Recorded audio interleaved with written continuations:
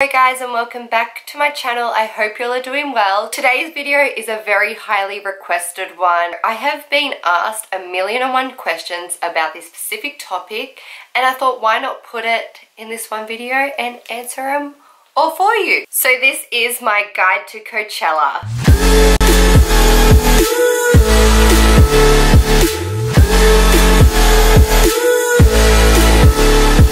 Okay, so before I get into this video, you may be like, wow, did you get eye surgery and change your eye color? No, I didn't. I did not.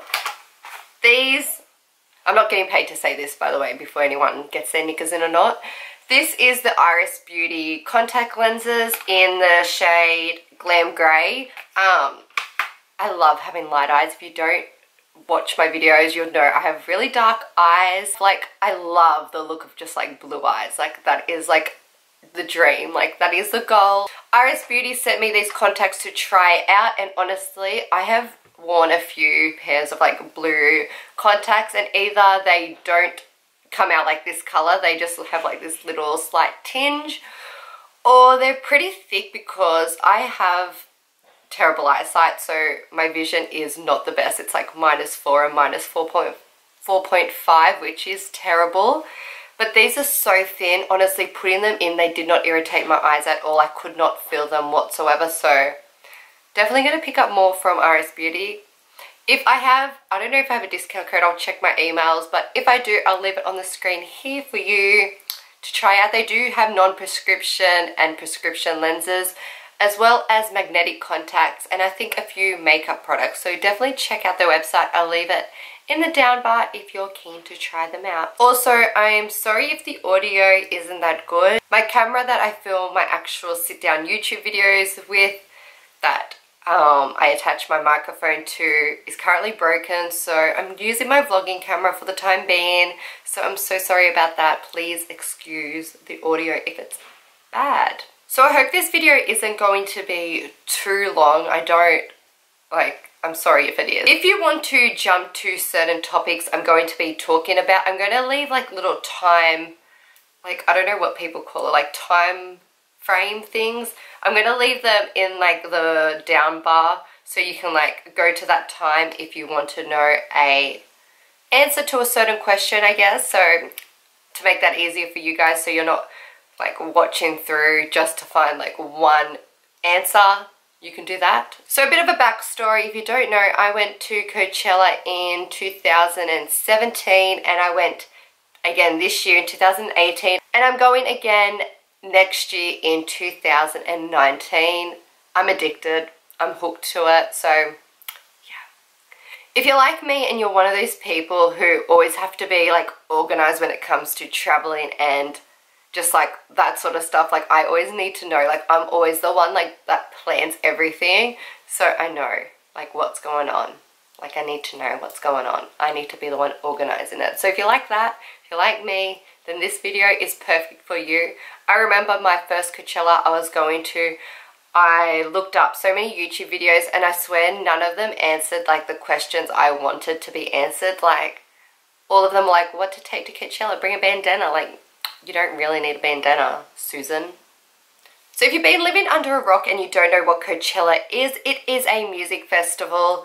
It has been around for a lot of years, but it's become a lot more popular because a lot of celebrities and I guess influencers and social media people, they all have been going to Coachella, and Coachella has been really iconic for the festival outfits and all that sort of jazz. Also, the lineup is really, really good. They do have like a bit of everybody playing, so you've got like your indie music, you've got, I don't know, like everything in between that, and then you've got like really like top artists. So like, oh my god, I'm not doing it justice. You can always Google like the Coachella lineup and see like the lineup in the previous years to see how lit it is. It's really, really good. So Coachella falls on the 2nd and 3rd weekend of April. There are 2 weekends that you can choose to go to. Coachella is in the Coachella Valley, and if you Google it, you'll be able to see like a map of it, obviously. A lot of people think it is in Palm Springs. It's probably like half an hour more out of Palm Springs, so Okay, so like I said, Coachella is in the Coachella Valley. So places you can stay around there, obviously you can stay around the Coachella Valley. You can also stay in La Quinta, Indio, Rancho Mirage, Indian Wells, and like areas around there. So if you just Google like Coachella Valley and just see like little suburbs around there, then yeah, you can stay around there. Don't stay in Palm Springs because like I said, it's really far from the festival. There is so much traffic taking everyone back to wherever they're staying that it's far away. So trust me, do not stay there. Don't stay there unless you're committed to sit in traffic for hours every night for 3 nights. Then do you, boo. So if you go to the Coachella website, they do offer travel packages. And there's so many hotels listed on the website. You can choose which one you prefer, which one's in your price range, etc. So majority of them, I'm just going to go through and read you what majority of them include. The travel packages include local resort accommodations for 2 or 4 people, plus general admission or VIP passes to weekend 1 or weekend 2. It also includes a shuttle pass for your group. And then it says for specific orderings, including room types, number of nights, hotel reservations, dates, blah, blah, blah, you have to go through the list and obviously find a hotel which is in your budget, which will accommodate your party. You get me? Cool. So the travel packages will be the easiest stress-free way if it's your first Coachella. If you just want everything to be confirmed straight away, then definitely look into a travel package because trust me, it's really, really easy and so stress-free, which is what I love. So yeah, once you buy a travel package, you pick them up from your hotel, depending on what day you check in. If you check in the day before Coachella or the day of Coachella, you pick them up from your hotel, and then you can activate your wristband and get ready for obviously the festival. So if you plan on just getting a ticket, tickets go on sale again, I think in January, just after the lineup is announced. So make sure you're following like Coachella on social media so you're up to date with everything and have your email notification, like subscribe to their emails, I guess, do that. But they also have pre-sale, which goes on sale around June. So if you're looking at getting tickets for not 2019 but 2020, definitely try and get them in the pre-sale. So when they go on sale in January, it is madness because obviously people know the lineup, so they want to get tickets. But in June, you don't know the lineup, you're kind of just like buying the tickets. So I recommend doing that. And then if you don't go, you can always just sell your ticket. So make sure you follow Coachella on any social media sites to keep up to date and have your post notifications on.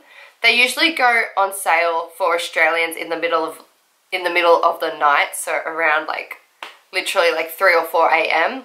So set an alarm and definitely check your time zones. If you're looking at getting tickets, I recommend going on the site an hour to an hour and a half before, because you do go in a queue and the queue is first in first served based. So yeah. So with tickets, there is VIP and general admission. If you can afford VIP tickets, I highly recommend you get VIP tickets. It's a little bit more, it's more expensive, it's more bouge, it's just better overall. But if you can't get general admission, you're there to see the music, you're there to have fun regardless, you will have fun. So the difference between VIP is general admission, you just get your wristband and there's only a certain part of the festival area that you're allowed into. With VIP, you do get more food stores, you get a separate line to enter the festival, you get more bars, better toilets, or like more toilets, and you also get an area, like a separate area to actually see the stage, like the main stage.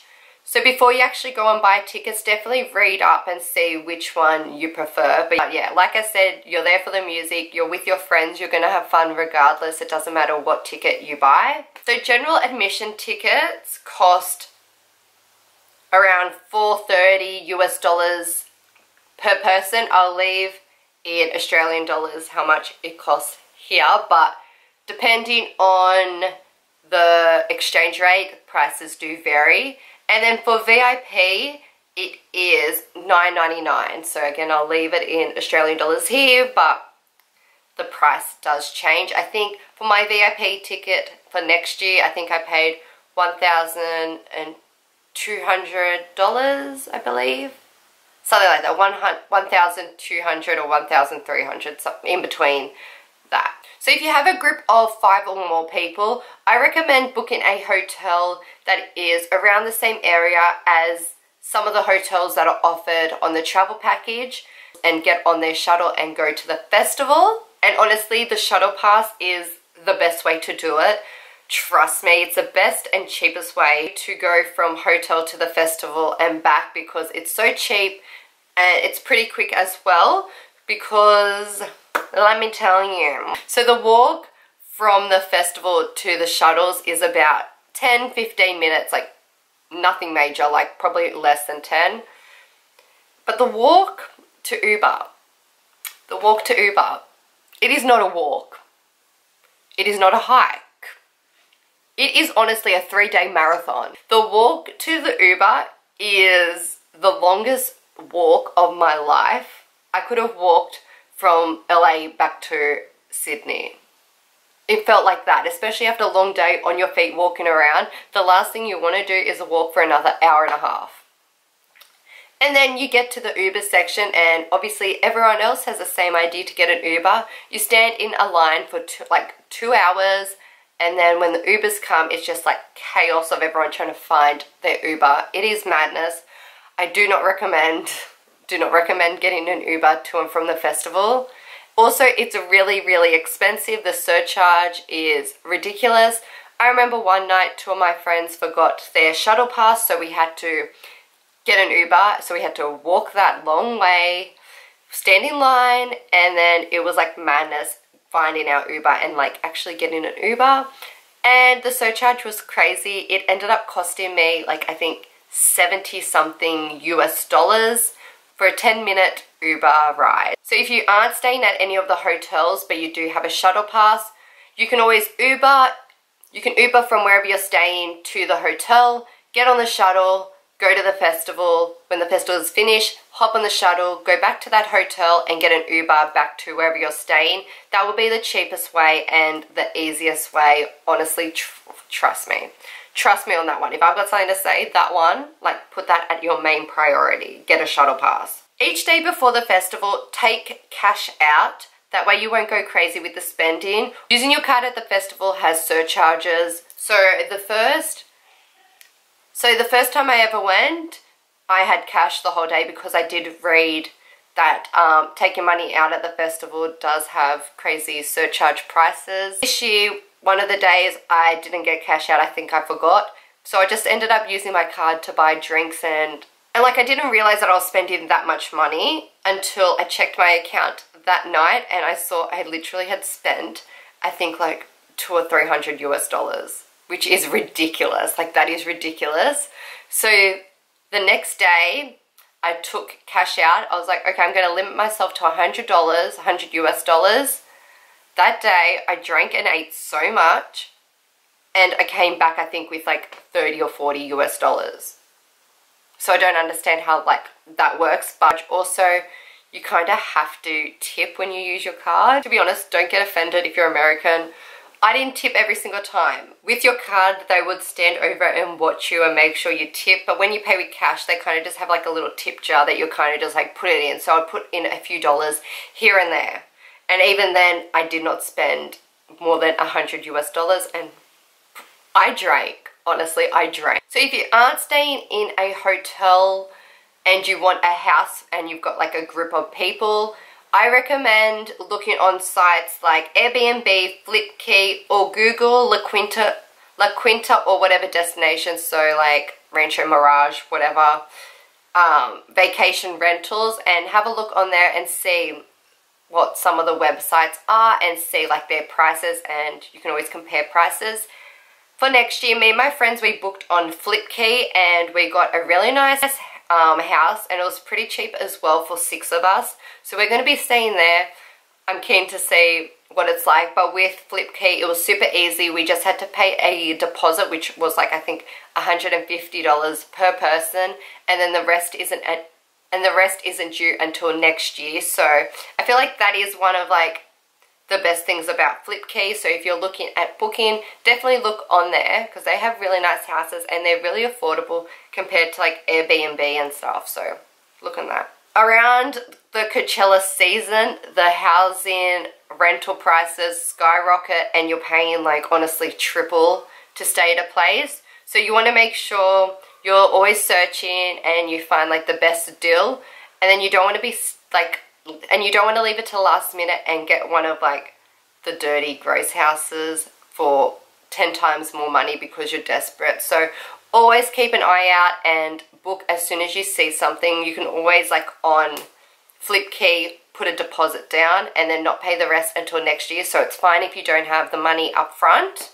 You should always add an extra day before and after Coachella if you can, and if you have the time obviously. The traffic the day before and the day after Coachella is madness. You never know what you're going to get. It could be dead or you could be sitting in traffic for literally 8 hours when it is around a 2.5 hour drive. So yeah, Coachella starts the Friday, so if you want you can check in the Wednesday or Thursday, so then you've got like the day to like prepare and like get yourself sorted, and then check out the Tuesday, so you skip all that Monday traffic. So if you are coming from Australia, which I assume most of the people watching this are, if you're not, let me know where you're from, and you can't spend a lot of time overseas due to like work commitments or uni or like whatever you have going on, then I think you can make it a 5 to 6 day thing. Personally, I think 7 to 8 days is a good amount of time, but yeah, it depends on your situation. If brands can fly influencers from Australia to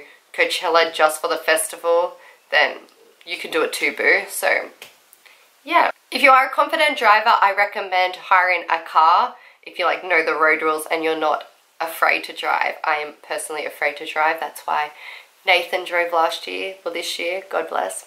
It's super, super cheap. It works out like the cheapest option. And then you can drive to wherever you're staying from wherever you are, preferably LA. LA, it's pretty straightforward how to drive to Coachella Valley or wherever you're staying around there.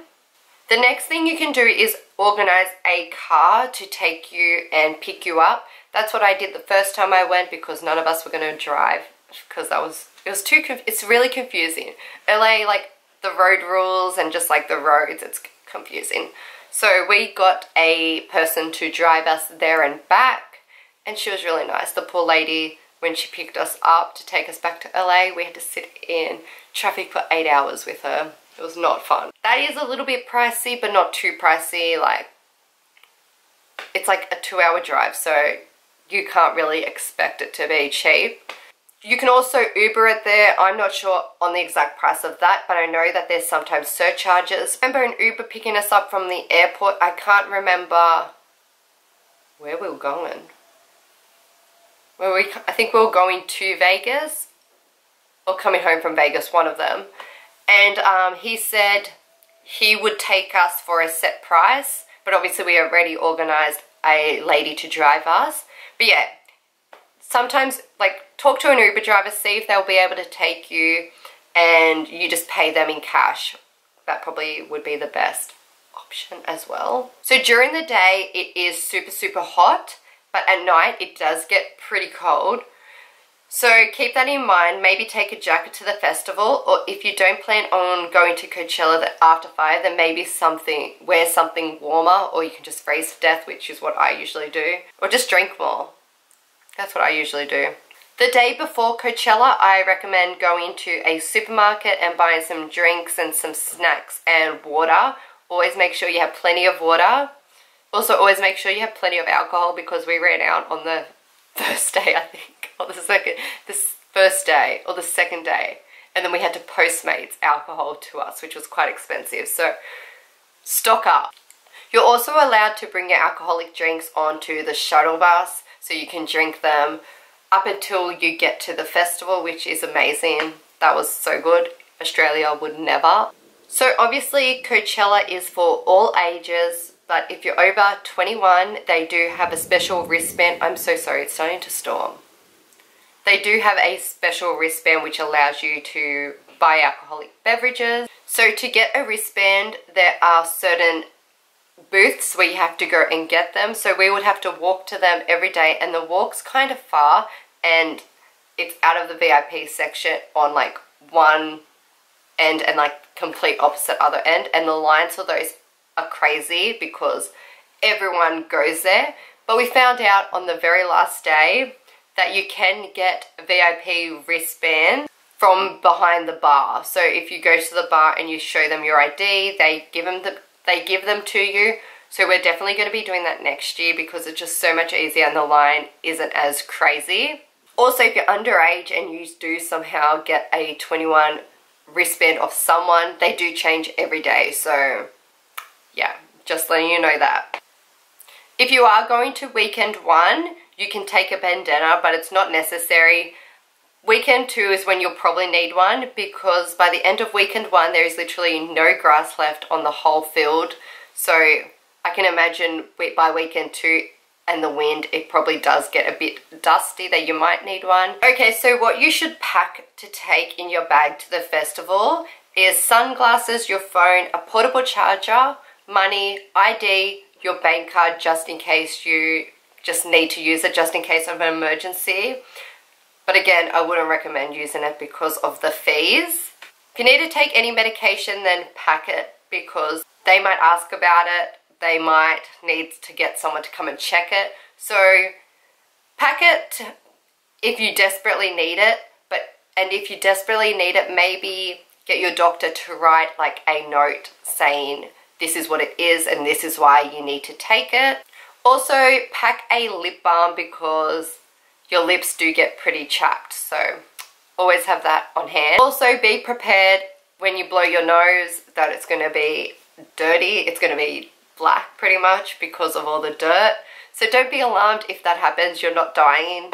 It's normal. So another tip is 90% of the time, well like 99.9% of the time, your phone will not work at the festival, especially if it gets towards later at night when all like the main performers are playing and the ones that everyone wants to see. Your phone will not work. So always have a meeting point with your friends just in case you do lose them and you can't obviously contact them. You have a spot where to meet them. So if you want to skip lines for the shuttle pass or the Uber, which don't know why you'll do Uber, who can be bothered walking that much, but if you want to skip those lines, I recommend leaving the festival an hour to 30 minutes before the festival is actually over, because you won't have to line up. You can pretty much just walk straight through by that point. That's what we did this year, and honestly would leave the festival maybe like 30 to 40 minutes before the festival's over, and literally we just have to walk on to the shuttle bus. On the last day, I believe, we stayed, I think on the first or last day we stayed until close towards the end, and we did have to line up for the shuttle for like 5 minutes, which is nothing major, but yeah. Just keep that in mind if you have somewhere to be. The only reason I'm saying this is because this year after Beyonce, it took 3+ hours just to get out of the Coachella car park. So yeah, keep that in mind if you do have plans or like anywhere else you have to be at. So I decided to go to Coachella this year, very last minute. I booked my flight on Friday. I left the Monday. Friday night, I secured my ticket with some random guy from New Zealand. Shout out to you. You were the best. God bless. I found him on Facebook. I contacted him and I was like, oh my God, this is so sketchy. Like, I'm scared. Like, if this is fake, I'm going to be devastated.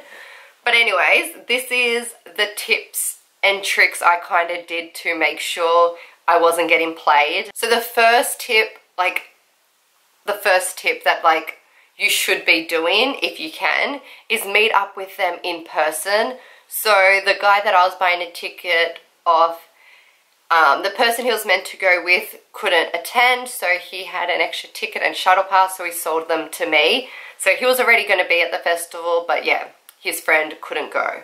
So that's how I got my ticket. Make sure you see the ticket before you give them the money. I recommend paying them in cash, or when you're face to face, like transfer them the money so they can see you doing it.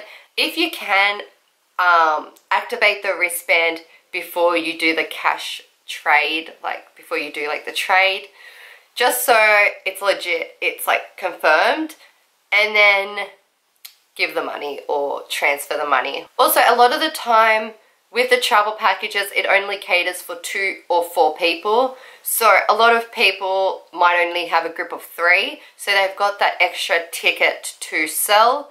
So look out on, there's like a group that I'm a part of, which is like Coachella, Aussies, Coachella, I don't know, it's something to do with Australians and Coachella. I'm part of that group, and I've seen on there people who are selling extra tickets on there because of the travel package thing. So yeah, you can always join groups and just have a look, or have a look on like the Coachella Facebook page or the Coachella Facebook group. A lot of people do that on there, and that way you know that those people are definitely going to be at the festival, so you can meet up with them face to face. If you're staying in LA or like wherever you're staying at the time before Coachella, you can find someone around that area, meet up with them and exchange the money and the ticket face to face. If you are buying a ticket of someone, try and pay face value. A lot of the times people will sell tickets for literally quadruple the price, and it's not worth it. Trust me, it's not worth it. So if you don't know what face value means, face value is paying the same price as it was sold online. Even if you just pay that little bit more, like I wouldn't pay more than $100 to $250 more on that ticket. If you're buying the ticket of someone, weekend 1 tickets are a lot more expensive than weekend 2, because everyone wants to go to weekend 1. I'm not 100% sure why. I'm pretty sure because weekend 1, a lot of celebrities and a lot of performers bring out guests, and yeah, a lot of like the hype is around weekend 1. Weekend 2, I'm sure is still probably amazing, but everyone wants to go to weekend 1. Around 1 to 3 weeks before the actual festival, that's when a lot of people who are selling tickets will lower their prices, because obviously they want to get rid of the ticket. So keep your eyes peeled again online and whatever to see the prices. There are sites like StubHub, which are a resale website. I bought tickets to gigs in America from StubHub, and I got them for like so much more cheaper than they were actually sold for. I've never had a problem like buying the ticket like through that. They just like, you buy it and then they'll email you the ticket and you kind of printed it out. Before Coachella, I'm not 100% how that works. Obviously Coachella is a lot more money than buying a ticket to a concert, which was like $30. So keep that in mind. Maybe call StubHub up and see if you can get your money back if you do get a fake ticket or something. But yeah, I'm not 100% sure. Entering the festival, you go through bag check. Australians will laugh at like the bag check, I reckon. It's kind of laid back, like it's very different. Like in Australia, you have police on horses. At Coachella, you have like volunteers. They're not even police people, like check in, which is a little bit scary, but like, yeah. Like I'm sure they do have police people, but a lot of people around the area volunteer to like do bag check and etc. So I do say it's laid back, but you can get that person that takes everything seriously, wants to do their job to the best of their ability, which good on them, like do you boo. But yeah, you can get someone who follows the rules so strictly. Once a person made me throw out my IBS tablets because, I don't know, yeah, I had my IBS tablets just in case I ate something and my stomach got really, really sore, because I do have IBS and my stomach gets in so much pain. So I always carry my IBS tablets around with me. But yeah, they made me throw them out, or they were going to call someone to come and check and make sure they really were IBS tablets. But I was just like, whatever, I've got like so many back in my hotel room, it's fine. But then you also get someone who won't even ask you to open your bag. So there's 2 different types of people, you know what I'm saying? If you're taking chewing gum, cigarettes, or anything that is sealed, don't open them. keep them sealed or keep your chewing gum in your pocket or something if that works. I have a friend who, I think Mon, my friend Mon, I'm pretty sure she had chewing gum, and because it was open and she had one taken out of it, they made her throw it out because, I don't know, we're hiding drugs in it apparently. Like, I don't know, yeah, that's a thing. They were a lot more stricter, I feel like, this year. I'm not sure why, because they don't allow you to take in an open packet of gum, but then they allow you to take in weed. Like, I don't know, I'm baffled. You can always, they have like a little convenience section in the festival where you can buy like chewing gum, cigarettes, other little things, I think like deodorant, random stuff. You can buy them from there and they're pretty reasonable. Like, it's not like Australian festivals where you're paying like $100 and your kidney to get it. Like, it's pretty cheap. As for cameras, some people allow you to take in a vlogging camera and others will say you need to go put it in a locker. So I wouldn't risk it personally. It's just a bit too scary. I don't want like to lose this camera that I'm filming on. That is it for my video. I hope you enjoyed it. I hope I answered all your questions. I really hope I did. If not, leave them down below and I'll be sure to answer them. And please give this video a thumbs up and subscribe to my channel if you do want to see more, and I'll see you in my next video.